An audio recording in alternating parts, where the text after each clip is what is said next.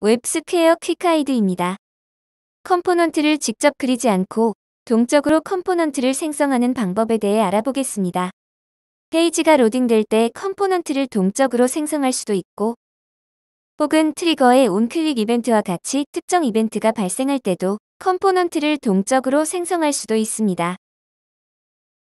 $p.dynamicCreate 함수를 사용하십시오. 예제를 통해 확인해 보겠습니다.